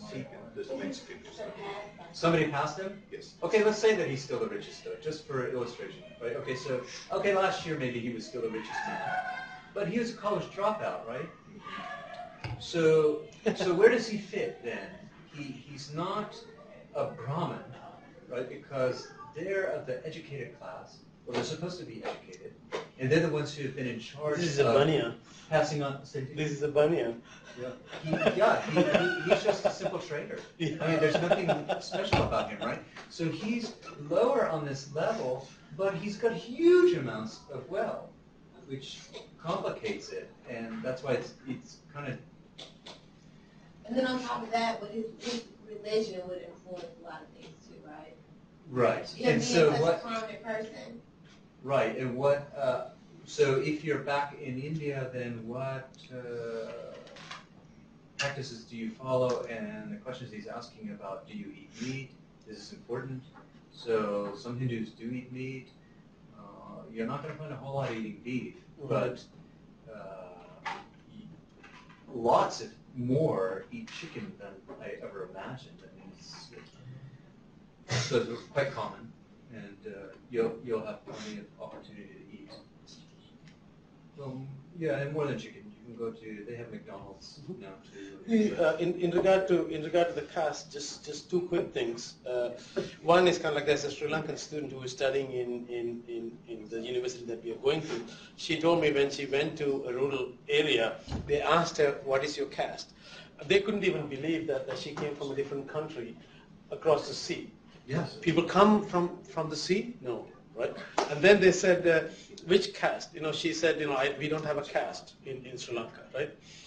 And then the other people explained, she comes from a Buddhist tradition which does not accept, although you cannot say there's no caste, but I mean they don't accept. And then they asked, what are you doing? And what is your father? And father was kind of like actually a teacher or something like that.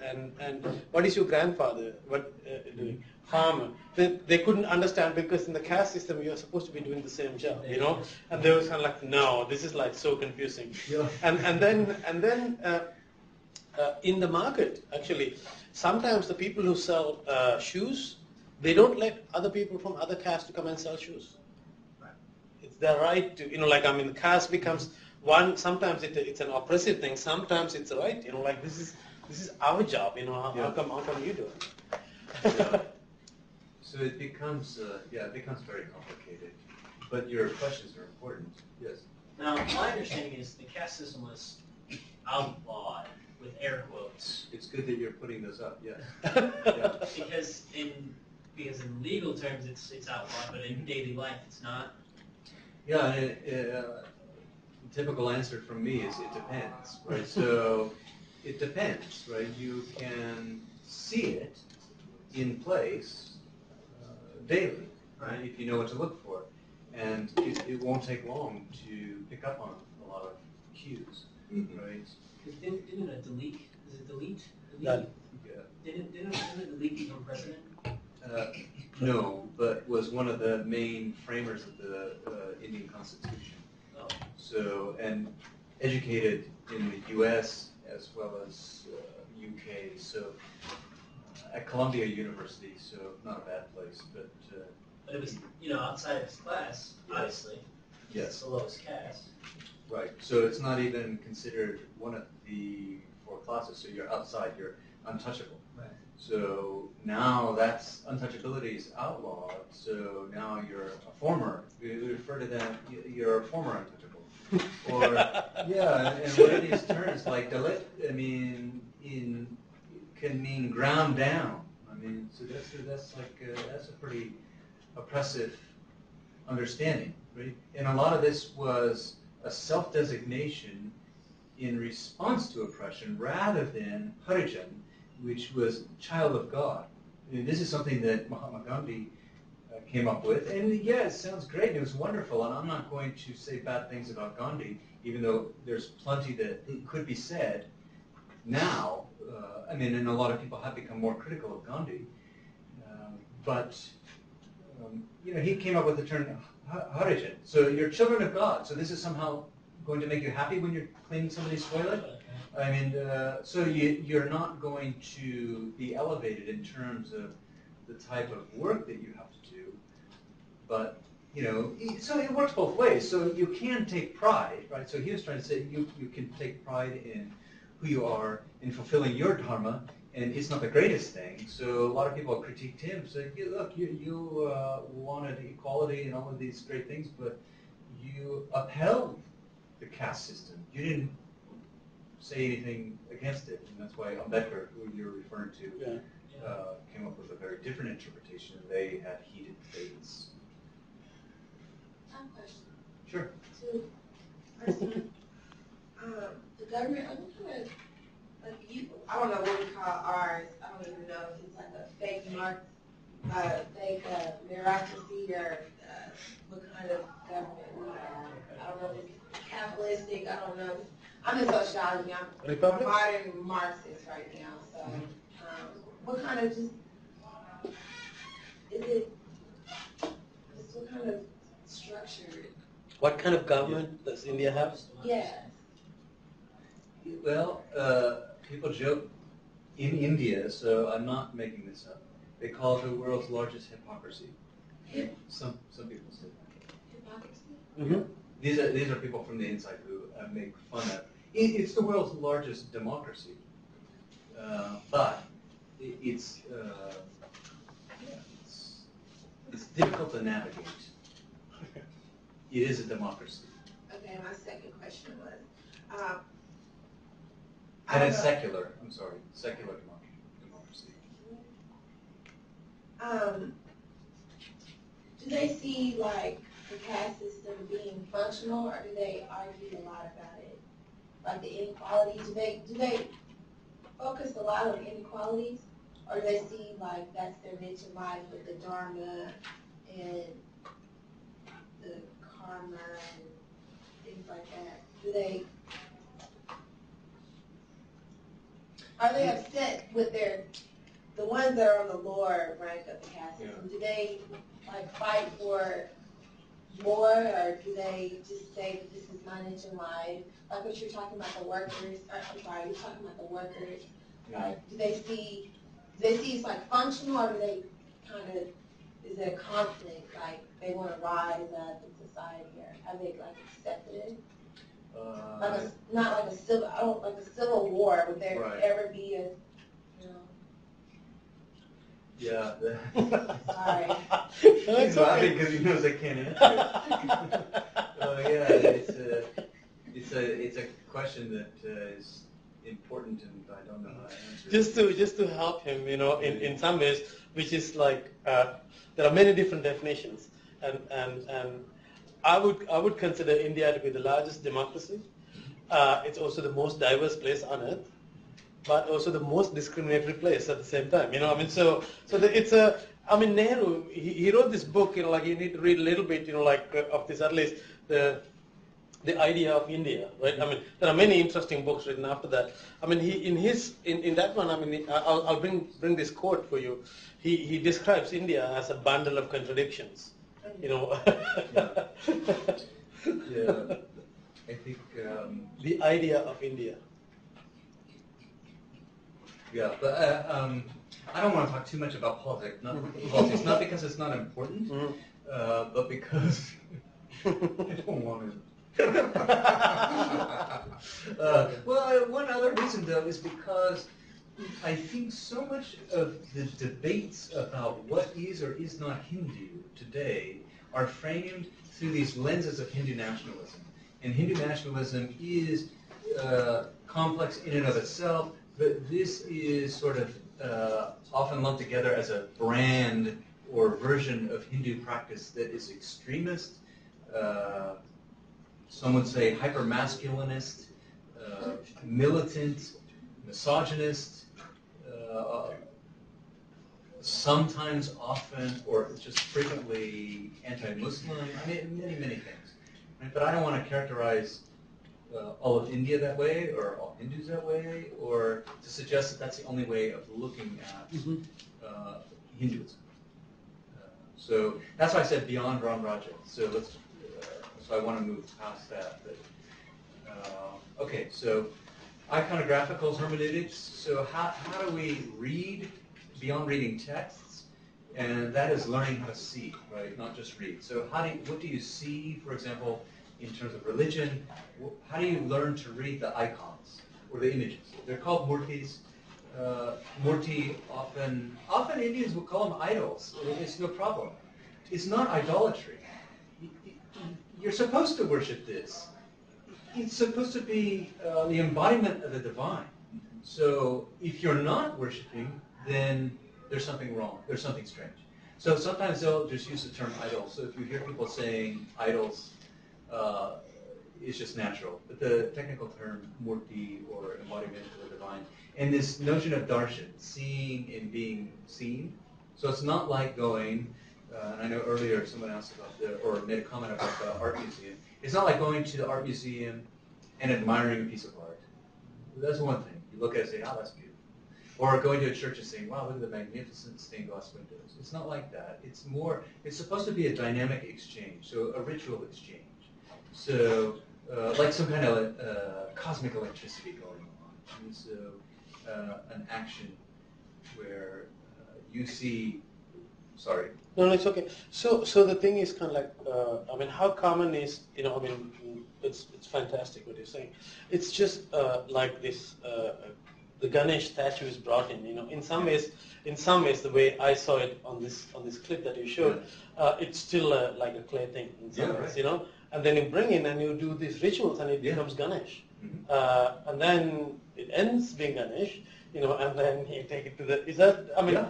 Does that make sense? What I'm saying, in some ways, Yeah, but once you bring to life, so to speak, a ritual object, then it has to be attended to ritually, and that means that daily rituals. And so, for most Hindu traditions, there are daily rituals at particular moments of the day, depending on what the deity is and what the tradition is, and then. Days of the week become important, so gods or goddesses are important according to what day of the week. So Hanuman is important usually on Saturday, and Shiva might be important on another day, the goddess is important on another day. Right? So you have these individual days, and then months might be important, or you have festivals for a week or two, and then you have the whole festival calendar. So time is very, I think, critical to all of this. And yeah, these festivals come and go. So it's clay, but it's not. If it's in a temple, then it's permanent, and you've got to have somebody ritually attend to it. So puja is, again, kind of loosely defined as worship, and it's domestic or public. And we saw from that clip last week that most Hindu devotion takes place within the home. So there was some chanting going on. These are just common chants that people have memorized. I mean, they weren't holding a book to recite them. So ritual engages all of one's senses, and it's fundamental to Hindu practice. And darshan can take 2 seconds, darshan can take 2 hours, darshan can take 2 years. It's up to you, right? So, in other words, there's the flyby darshan where you're in a rickshaw or something and you see an image and you just kind of put your hands together as you fly by.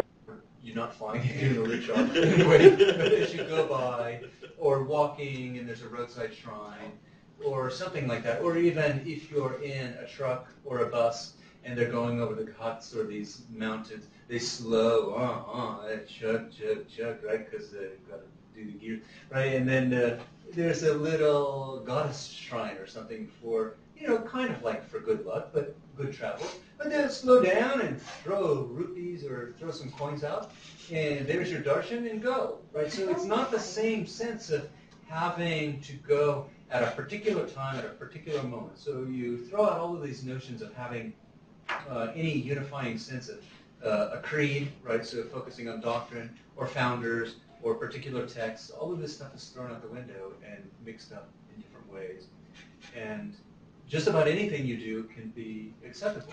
Do you see this as this Hinduism or religion or however we call it bring some order? Because in Ahmedabad and so on, when I go in the evening to a temple, I see the poorest guy kind of like comes there and some pray or worship or whatever he's doing. It's amazing to see how it's somewhat seems like there's a system that is maintained through this. Yeah. Is your question then more about bringing about social stability, family stability, or? They all seem to be kind of like believing in certain things. Of course, it's not the same thing as you're putting it, but there's something similar. At least there's a common identity, understanding, and like you and I are the same. Right. Right. Right, and then there are so many different temples one can go to. If I go to a temple that's got a form of Vishnu, I can still go to a Shiva temple. I can go to all of these places. And it's so common that it seems like it's just a part of life. But if people weren't doing that, then it would seem that something is wrong. So again, sort of contradictions, because you can call yourself Hindu and never go to a temple, right? Or you can say that I'm going on pilgrimage, but I can't go to Benares or Varanasi, so I'm going to my local temple, and through these different connections say this is the same thing, actually, as going there, and there are all these connections that one makes. So there are these threads that sort of run through, say, like you're saying, to provide some kind of structure or stability or some kind of commonality. Even though we're going to different places, we're still the same. Well, I mean, as Indians say often, unity in diversity, and I say yes and no, right? I mean, it's a lot of people are really strong proponents of that, and I think it's a good thing, right? Unity and diversity, because if you don't have some sense of unity, we've said it'll just fall apart. What day does the week begin on? Yeah, it depends. Yeah, it does. It really does. There are different calendars depending on what part of India you come from. So whether if you generally divide north and south, that helps. Just to be brief, there's no one India to begin with. I mean, and it'll be so funny for you to learn. India, we identify India with Hinduism, but Nepal's state religion is Hinduism, but not India's. So.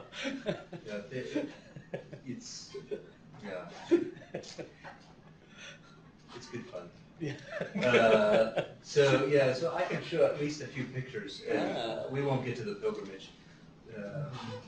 So here, if I say a Vaishnava family, right, so left to right, Lakshman, Ram, and Sita. So these are the three characters that I mentioned from the Ramayana. And so Ram, clearly still very important, right? So very important in terms of if you're going to talk about Ram Raja or if you're going to talk about politics today. But if you want to talk in terms of temples to Ram, I mean, there aren't that many temples to Ram. And actually, Hanuman is the god that's most important. Right? So why do I say that? Because it's true. It's the only thing that I'll say authoritatively. Yeah. Why am I also saying? Because actually, in practice, Hanuman is everywhere. You'll find him everywhere. And why else do I say that? Because my early research is on Hanuman. So clearly, he must be the most important deity. So I have fun with that. But you'll see this trend, and it actually, depending on where you travel, if you go through Delhi at all, there's one that's 105 feet tall now. They're just growing. Was it right? Yeah. So they're getting bigger and bigger, and that's kind of fun. But you see, like I said, that he's a warrior, so he's got his bow and arrow. That's a classic picture. This one, right? So I picked this on purpose, right? Because there's Krishna and that other guy. I would say he looks like, wow, who is that? Right? So I put that out there purposely because we said loosely avatar and incarnation are kind of the same, and there are certain followers of Krishna who say this is the same, right? This is why it became so appealing to people that we refer to today as the Hare Krishnas. They started in the 60s, and formally known as the International Society of Krishna Consciousness, or ISKCON. What we call them Hare Krishnas. And they are devotees of Krishna in a particular way, in a very conservative way. But I like the Hare Krishnas. I mean, they've done a lot of great things. They do a lot of great service for people in terms of social service and other things. Shaiva family, right here, I say family because last week we learned about Ganesh, and there's his mother, Parvati, and there's Shiva. So there's the nice family. Okay, so in this sense, then, they're married, and some of these symbols you'll see either inside or outside, or both, related to temples on the left. And then on the right, you've got Shiva off meditating, right? So there's this tension, I said, between dharma, which is family life, right? So maintaining your family values, so to speak, and on the other hand, this tension toward moksha, or liberation, so renouncing family life and leaving and living a life apart from society. So here's his classic kind of renunciation pose. Okay, so here, now we get into Shakti. So Shakti sadhana. Sadhana is another way of saying practice, right? So there are many words for particular practice, but sadhana is the practice that I follow, right? The discipline, say that. And I just typed in Shakti and came up with this slide, and I liked it, so that's why it's here. But someone had asked also last week about the third eye, and so the third eye focusing on wisdom. And this is related to goddesses. And the word is Shakti, but if you follow it, then you're Shakta, right? So it changes, but again, I didn't mess with the fonts. So these are two different images of the same goddess. And you can see that they're a little bit different, right? So the earlier poster, these are both sort of posters that you can find on the street.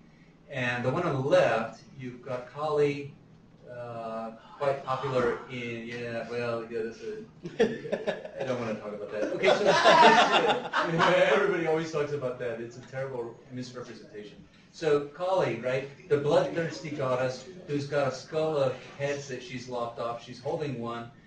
She's sticking out her tongue. She should have much more blood coming off of her tongue, but she doesn't in this one. Then you look on the right, and you have a much more mellow or transformed Kiley, right? So you've got multiple heads, right? But where's the blood? It seems more tame, less violent, and you can find other images, earlier images than these posters that really show a more violent version of Kiley. But I show these just to juxtapose them with the more wifely or models of what domesticity should be like, right? So the ideal woman, right? And if there is such a thing as an ideal woman, right? Well, then you would have to go back to Sita, right? Because she represents a particular ideal. For some, very oppressive. For others, empowering, right? So you can argue either side. The one on the left is Saraswati, and she's the goddess of learning, so and music and arts and things like that. You can tell by the imagery. And on the right, Lakshmi, and she's a favorite of business folk because look at all the coins, right? So the words up on the left and right, Shubh and Labh. I'm forgetting. One is attaining things, and Shubh is purity. I forget. I'm getting Shubh and Labh. Okay. Forget it. Who cares, right? I mean, you're not going to learn Sanskrit next week anyway. But these are different visions, right? So you have the prior picture, right? Dark blue to light blue to very fair skin, and I just wanted to give you sort of some different pictures, some images. We didn't go into detail because I enjoy the questions, but if we don't have questions, it's another conversation. Yeah. And in fact, I apologize already. Well, it's almost time to go, right? I apologize because I talk so much. And I sometimes get criticized by my students for not talking enough.